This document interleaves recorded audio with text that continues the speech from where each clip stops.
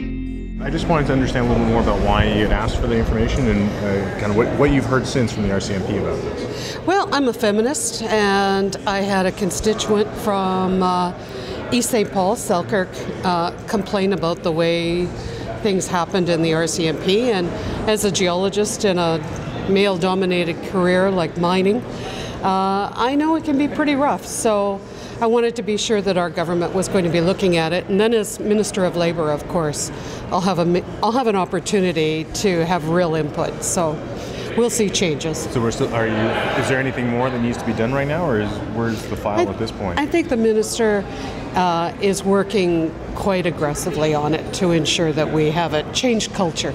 That's never easy.